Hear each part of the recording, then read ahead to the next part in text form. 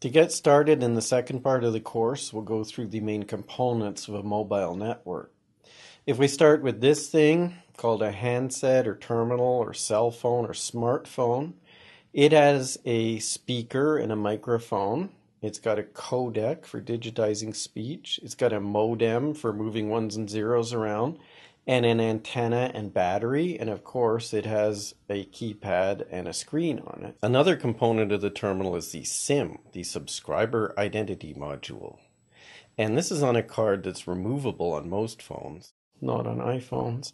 And so it's called the SIM card. And if you look in the back of this one here, take the cover off, there's the SIM card. And on this card is stored some critical information. One piece of information is the International Mobile Subscriber Identification. So this identifies you to the network. The implication is you could take the SIM card out of this phone and plug it into another phone, and then the network would know that that's you as a customer now using a different phone. Also on this is half of an encryption key pair that's used to authenticate the data in the SIM, and this is important for stopping people from cloning phones. And also stored on here is the location area identifier. And this is a piece of information that the phone learns from the network. It identifies which base station the phone has last talked to. The phone is connected to a base station over an air link. The base station has three main components. One is the base station transceiver, also called the base transceiver station subsystem. So it's either BST or BTS, depending on which manufacturer's products you're using. In any case, the base station transceiver is the radio. And this lives in what looks like a garden shed at ground level. And it produces energy at gigahertz frequencies in the form of electricity. The electricity is carried up to the second component of the base station, which is the antennas, over thick coaxial cables. Now, coaxial cables, they're two wires, but one is inside the other. And to reduce the attenuation on the wires going from ground level up to the antenna, we use big fat coaxial cables about that big around. These guide the electricity that's vibrating at gigahertz frequencies up to the antenna.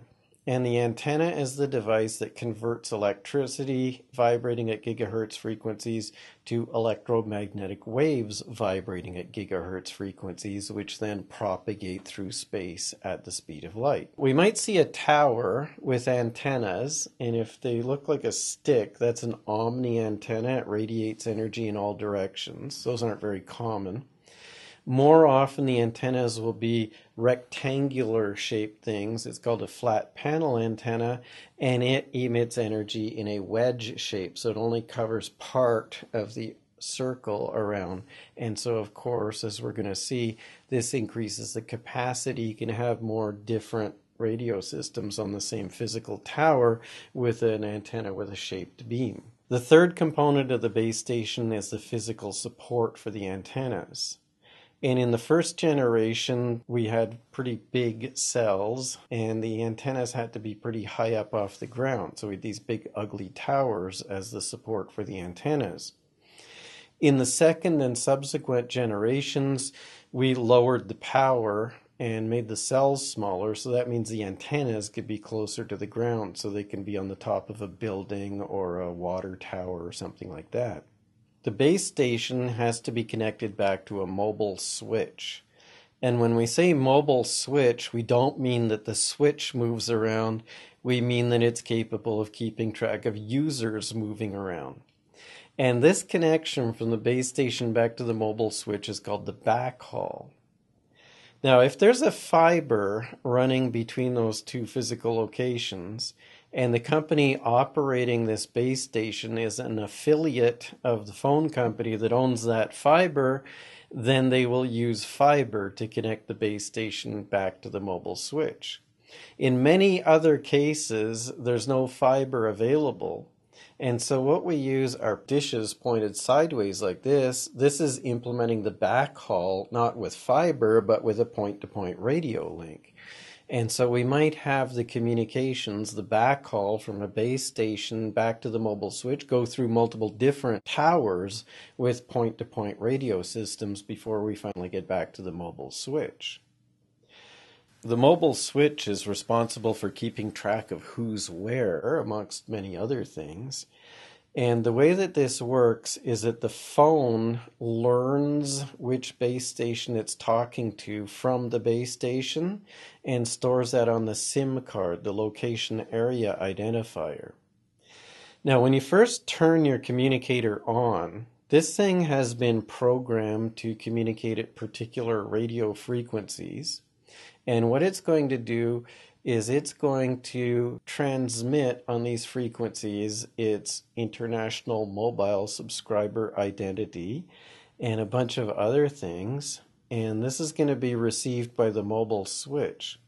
And the mobile switch is going to look up to see whether that customer is one of their customers, whether that phone is the right phone, and authenticate using the encryption technology. And then they're going to check to see whether that customer has paid their bill or not recently.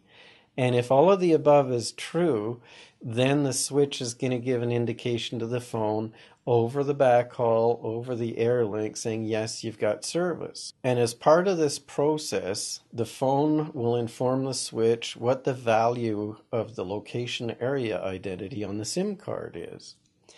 And the switch stores that in a table called the location register.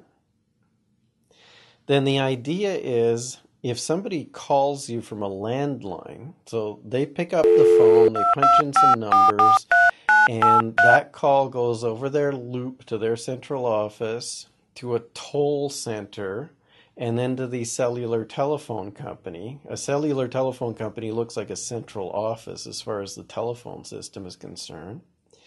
And then the phone call will be terminated on the mobile switch. So at this point, the caller hears a bit of snap, crackle, but that's about it on the line after they finish dialing. Then the mobile switch is going to look in the location register to see which base station that phone last registered on. In other words, what value it reported as its location area identity last time it talked to the switch. And what it'll do is send out a page on that base station. Now, I don't mean page as in pageette. I mean page as in trying to find somebody. And if the phone is still on, it's going to answer the page. And at this point, the mobile switch will cause the caller to hear a ringing signal in their ear. And the mobile switch will say to the phone, do you want to take this phone call? Here's the caller ID. In other words, the phone will start ringing and the caller ID will show up on here. And then when the cell phone user presses the answer button or swipes it or whatever, at this point, then we have voice communications going from the phone over the air link to the base station and then over the backhaul to the mobile switch. And the switch will bridge the communications internally to the connection that it has to the public telephone network.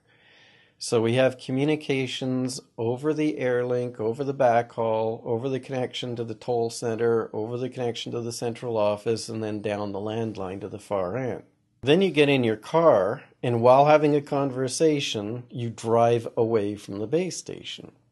And what's going to happen is that sooner or later, the switch is going to have to do a handoff.